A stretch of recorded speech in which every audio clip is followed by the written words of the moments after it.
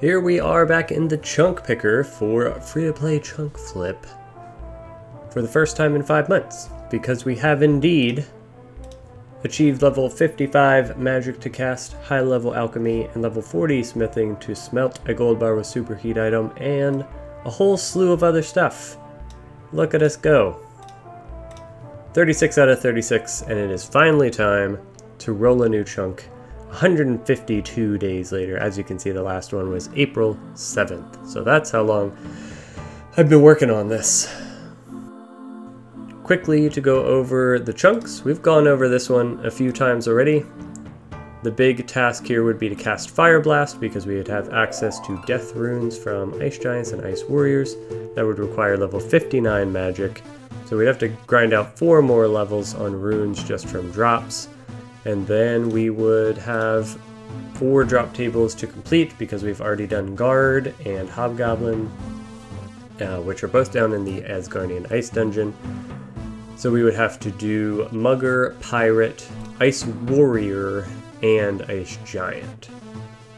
Not too bad of a chunk. A lot of actually decent gear upgrades from drops here. So overall, wouldn't really mind this one. Although it would probably take about a month just to get lucky and get all these drops. Moving on to chunk number 2, Port Sarim. Also need to cast Fire Blast. The big benefit here is that we would be able to buy the death runes and lots of other runes from the Betty's Magic Emporium. So this would make training magic a lot easier, but still the same end goal. We'd be able to get our first adamant weapon from Brian's Battle Axe Bazaar. We'd also be able to start fishing, because we'd have access to all these shops, which would be sick. We'd have to bake an anchovy pizza, which I've looked up before is level 55, so a good bit of grinding there. I believe we're sitting at 48 right now. So a good bit of grinding to get us up to 55. We would finally be able to complete Witch's Potion, which would be cool. We'd be able to start a new quest, and we'd have to kill a few things. But yeah, mainly the 2 grinds here would be the magic grind and the fishing grind. Chunk 3, we would be able to start the Corsair's Curse. We'd have to kill a chicken, a duck, a highwayman, and obtain some feathers. This chunk would be so easy. We would be done in probably 5 minutes or less. Ironically though, it is the chunk I want the least, and I'll go ahead and explain why after we go over chunk number 4. Chunk number 4 has a bunch of white knights, so we would have a drop table there. It would have our first bank. It would have our first furnace. It would have some quests for us to start. Another general store. And a pub. Man, I am like...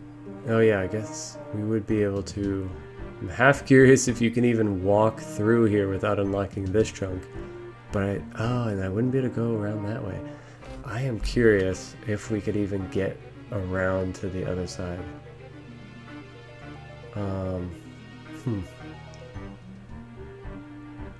Well, if we unlock it, I guess we'll find out. But the tasks here are mainly the White Knight's drop table, like we talked about, and then buying some jewelry and making some jewelry because we have access to a furnace. So we'd have to use our magic level to enchant a sapphire amulet. We would also have to, oh yeah, there it is, craft a sapphire amulet. So we would have to get our crafting up too. Not sure what crafting level that takes, but we're currently sitting at level 1. So that's probably a pretty decent grind there. And I'm not sure how many methods we would have access to. I know we can spin wool because we have some sheep and a loom. But yeah, that could actually be a decent grind as well. Not really one that I'm too scared of. And there's a lot of positives to this chunk, so I wouldn't mind getting this one either. Still hoping to get Port Sarim next, I believe. But this one is honestly just as good. It offers so many similar perks, plus the addition of having a bank, which would be awesome.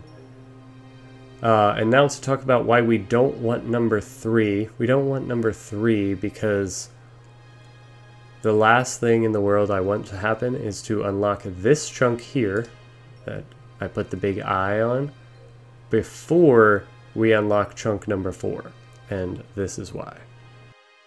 If you look down at this list, we would have to smith all the way up to adamant because there's adamant ore in this dungeon over here. And if we unlock this chunk before we unlock the furnace that is in Balador, which now I'm also wondering, can we even walk there? But that's a whole nother question. Then we would have to smith our way all the way up to being able to make an adamant plate body just off of the same way getting nature runes that we just did to get all the way to level 40, except adamant plate bodies, as you can see here, require level 88. That would be huge pain, like I can't even describe, and quite genuinely might be such a bad grind that I might never finish it. So if we are to unlock chunk number 3 next, then my heart is going to be racing for our next chunk roll because that is as bad as it gets. So I am really hoping to avoid number 3 right now. If we get number 4, we would still have to make, if we get number 4 first, we would still have to make that adamant plate body, so it's a huge grind still, but we would have access to the furnace, so we wouldn't have to superheat our way to level 88. We would be able to just normally mine. We would also be able to buy a rune pickaxe in the basement here, so yeah. It would be a long grind, one that I don't want to do at all. I've never got to 88 smithing for a reason, because once you get to level 60 smithing, it's a huge pain in the butt. So I don't really want to deal with this chunk anytime soon, but I truly don't want to deal with it before I have access to the bank and the furnace, because that could actually be account ending. With all that said though, I would like to keep playing RuneScape tonight, and I have nothing else to do.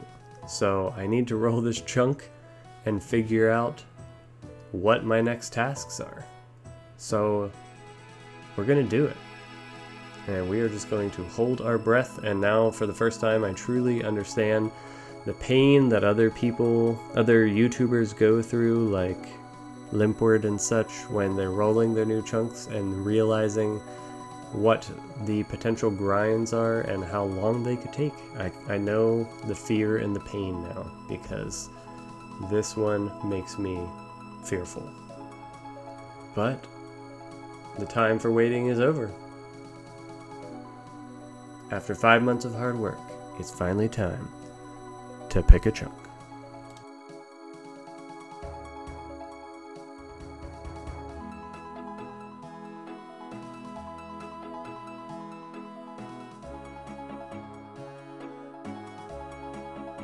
Port Sarim. Okay. That was kind of the one I wanted, like we talked about. It does not solve my furnace or nature rune issue, but it has so many positives for the account. I'll get to complete my first quest. Oh yeah, this is a great chunk, and it doesn't bring me any closer to this. And because of this fence here and our lack of agility, our next chunk roll will look just like this. So yeah, doesn't actually unlock any new chunks for us unless we could use some of these boats. I will have to look into that. We might be able to use some of these boats. Chunk tasks. Wield an adamant weapon, which is easy. We already have 30 attack. So we just got to go buy one. Level 55 cooking was correct to bake an anchovy pizza. Level 15 fishing to catch raw anchovies to put on said pizza. And level 59 to cast Fire Blast, but we get to do it using our cash deck and just buy runes. How freaking nice. So Adamant Battle Axe is what we'll have to buy. Starting Pirate's Treasure. Finishing Witch's Potion. Killing a seagull. A thief. Another thief. And a woman. Not bad at all. Some really actually handy grinds to get out of the way. I'll make great use of that magic level and that cooking level. Oh, we're gonna have food for days now whenever we do inevitably get the dungeon. Yeah, this is just a great chunk. Wanted this one a long time ago, but I'll take it now. Feels like a great reward after a hard 5 months of work to get it. So let's get down into the chunk. I had to go back and add this in because the support that I've gotten in January from the video and the short have just been amazing. A big thank you from me to you for all the views, likes, comments, and subscriptions. Whether you're just stumbling across the series now, or you've been following along and just haven't taken the time to hit that button, please consider doing it now. Every time someone does, it really helps the content reach more people, and as a RuneScape player, I like seeing numbers go up. I mean, that's pretty much the whole game in a nutshell, right? Here it is, ladies and gentlemen. The town of Port Sarim. A beautiful chunk with so many benefits for us. Our account. We finally get to unlock it. So let's do it. If I can remember how, it's been so long. I think I have to do that again, don't I? Yes. There it is. And I'm telling you right where we're going first thing. We're walking straight into this magic shop and we're gonna complain that they couldn't have moved themselves just over here to make our lives a little bit easier. Look at this place. Look at all these runes. You can just buy these. It's amazing. Who's this guy? Bot, probably. Cool. Anyway, yeah. This is so handy. I'm gonna buy an Eye of Newt. And I'm gonna go finish my first quest.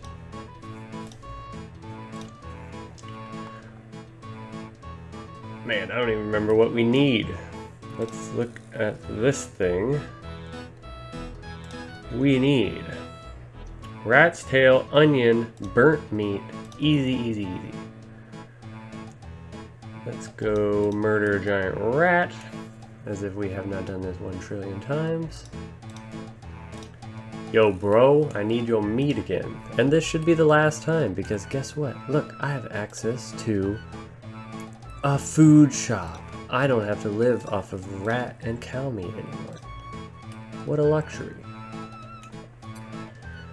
And you all know where we get onions. We spent way too much time in this field eating cabbages like someone who ain't got nothing else to eat. So let's go grab an onion. They were never useful to us. Finally it is. And is that the only 3 things I need? Pretty sure this quest also ironically gives you magic XP, which is great. Rat's tail. Yeah, like we couldn't have used magic XP in the last jump. I mean, we need it now. We gotta get to 59, so. I shouldn't complain, I'm just being somewhat bitter because I'm finally done now, so. Holy bots, look at these people. Steven. Listen, you can't be here. You're a bot. They also look very broken, just wandering around in circles. Let's get a rat. Guess we can turn these roofs back off. And then we gotta go cook and then burn this meat, and we'll have everything we need. This feels great to do. I really like playing a chunk account for this reason, because like I spent so much time here and there was just content locked behind items I didn't have, and finally completing that chunk, I opened myself up to a whole new set of items, and just like that we can complete this quest, which is awesome. I passed the ingredients.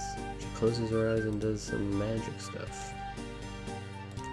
Drink from the cauldron. That doesn't seem shady. It tastes horrible, but I feel powerful. Boom, done. First quest point, and indeed 325 magic XP. So, look at this. Big moves. We are here at Brian's Battle Axe Bazaar to cross off another item from the list. Got a wield a adamant battle axe. Only 4,160 coins. We got that easy. Holy bots. Sheesh. There it is. Equipped.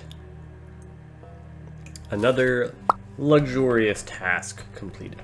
In our travels exploring the chunk, we came across Redbeard Frank here, who actually has a quest for us to start called Pirate's Treasure. He wants us to bring a bottle of rum from Karamja. The interesting part is they don't let you take it off, so you have to smuggle it off if you've never done the quest. And our job is to figure out how to get it off. The implication for our account is that this is Karamja over here. We actually already have like the dock area unlocked, but when we go to unlock our next chunk, we will actually be able to add this chunk to the list of available chunks to roll, because we can now actually take this boat over. Doubt there's anything for us to do just on the dock here. We'll go check that out later. But that is a neat little thingy for us. Goodbye, faithful steel scimitar. Thanks for the probably 7,000 hobgoblin kills that you helped us get. We are moving on to the adamant battle axe now, though. And we're gonna get right into the fishing grind now that we have a net. So here I am getting my first inventory of fish, and I noticed my experience bar was partially full, so I looked at my fishing level and realized that I'm already level 15, all from the Evil Bob random event, which is the fishing level required to catch anchovies, and indeed we have already caught some anchovies. So accidentally completed a chunk task before I even knew it existed, and got level 16 for good measure. Yeah, so that's kind of funny.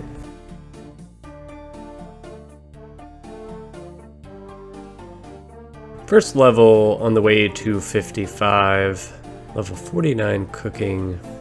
Members can do cool stuff that we can't. Still kind of theory crafting what the best method is going to be to get to 55, but just knocking out a free level while I have the chance.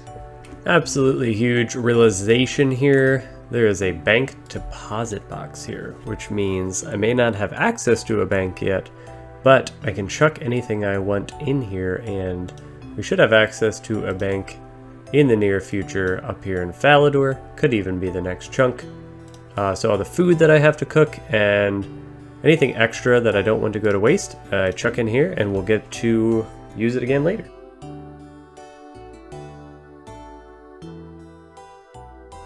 Fire runes obtained, which means I can high alch this gold bar for 56 magic. This is the Remington General Store. This is the Remington General Store on bots. Any questions? Just baking some stews and we got level 50. We can now cook chocolate cake, which we could actually do. Imps are our only source of eggs, which is really frustrating, otherwise I'd probably be making cakes right now. So we may or may not do that just for fun. But 5 more levels to go until we can cook an anchovy pizza. So if you take a look at the inventory here, we have been slowly emptying it as we work on our cooking grind, which we're about to hit level 51. We've been holding on to this beginner clue scroll for a long time, but once I use up the last of these runes, if I also get rid of the beginner clue scroll, I'll have room for 1 more stew per trip. So worth the time save I think that we'll have, and then I might start doing pizzas too, which is going to take even more inventory spots. So we are going to shoot our shot and hope that this is a 1-step completion, which is only a 10% chance sadly. I'm pretty sure I just made that number up on the spot, but as you can see from this screenshot, with only 1 out of 37 steps possible with my current chunks, I'm actually sitting at 0.3% instead of 10% to actually get a 1-step casket. Just wanted to clarify that now because it will come up again later. If we were on step 2, we would have 45% chance to complete, and clue juggling is probably in the cards in the future. But I'd like to take a break from hobgoblins for obvious reasons, because we just finished killing 13 or 14,000. So yeah, we're just gonna see what happens. If we get lucky, great. If we don't, no worries, we will get more clue scrolls later.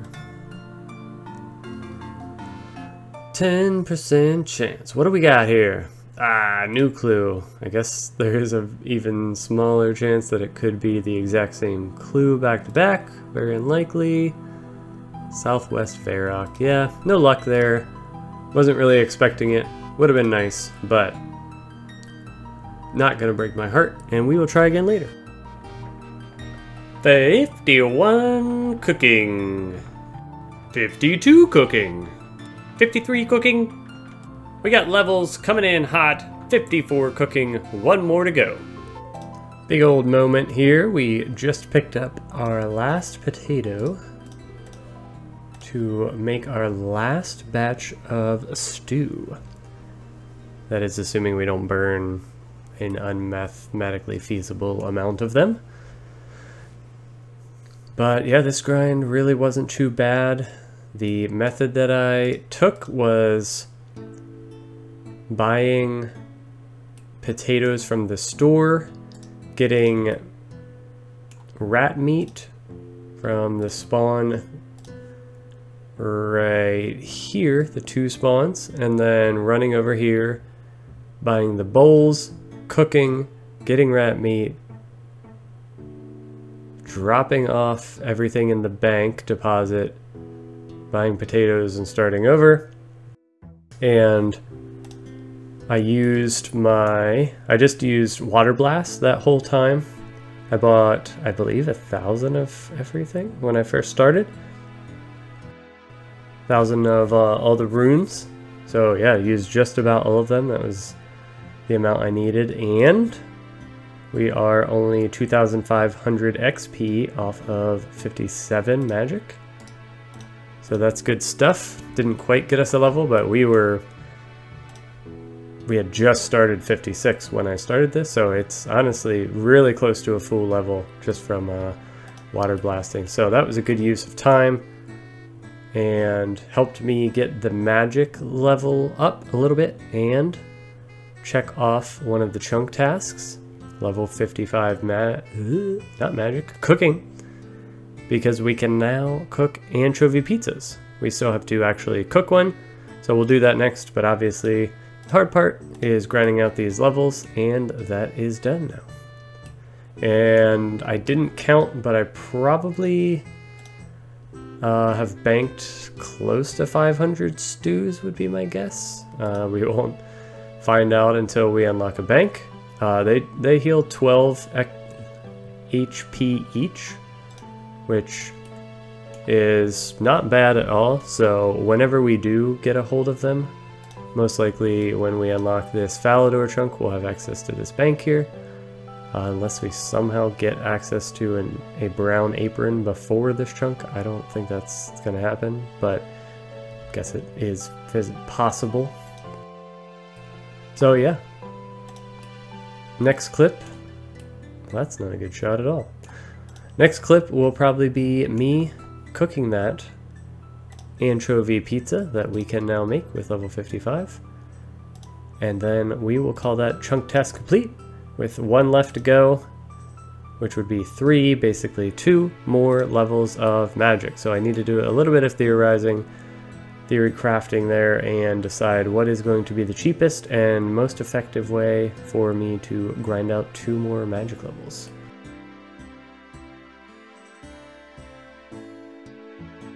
Well, that's easier than I thought.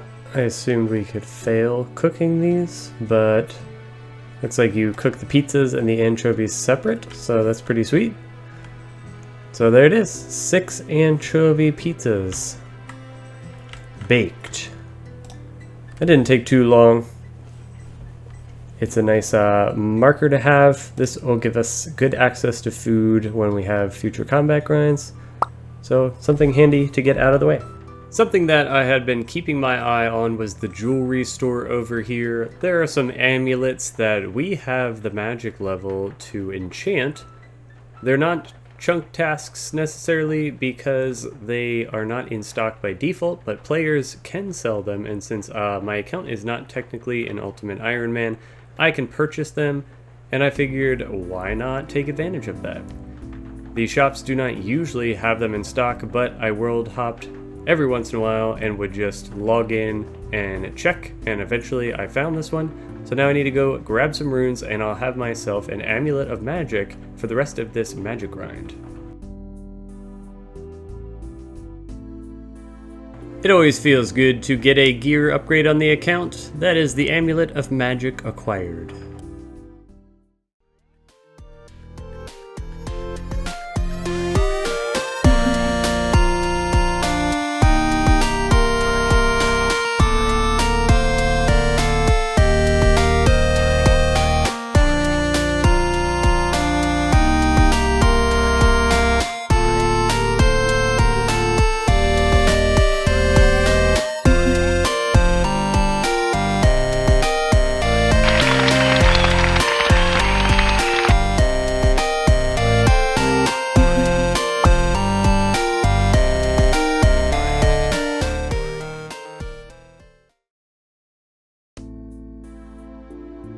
That was the last chunk requirement. Well, the level we need to complete the last chunk requirement, I should say. Because we can now cast Fire Blast.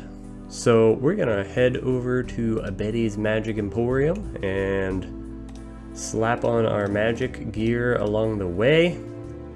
Grab some death runes. And where else would we go to cast this Death Blast except for hobgoblins? I mean, come on guys, it's just obvious.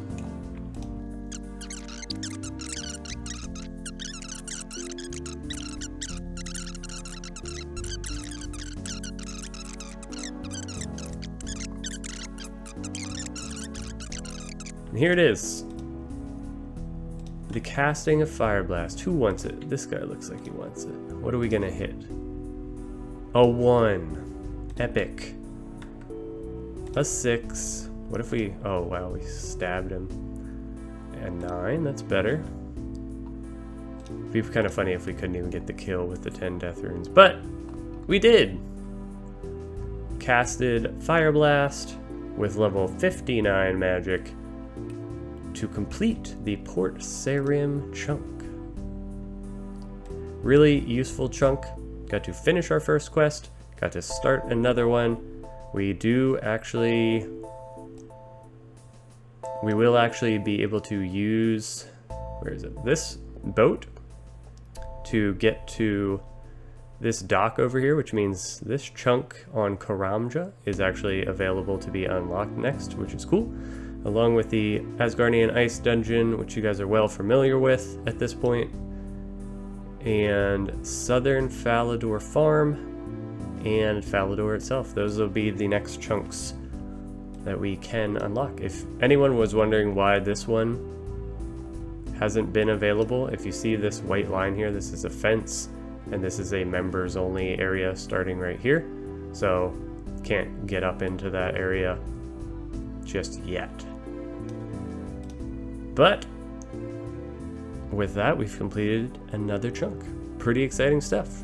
We will jump straight into a chunk roll in the beginning of the next episode. For now, thanks for watching, and I'll see you next time.